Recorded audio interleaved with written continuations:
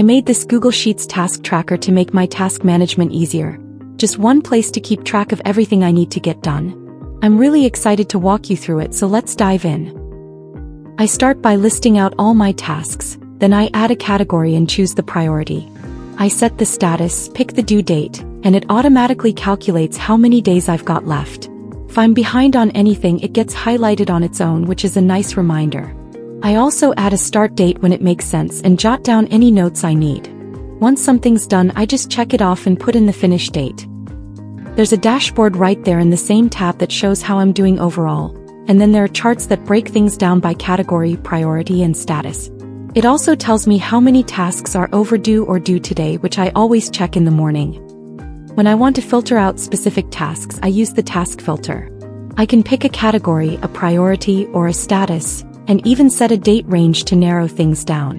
It's a quick way to just see what matters most at the moment. What I love about this template is that I can customize it. I can change the task categories, priorities, and status options to match how I actually work. This tracker has really made a difference in how I stay organized. If you end up trying it out, I'd honestly love to hear how it works for you.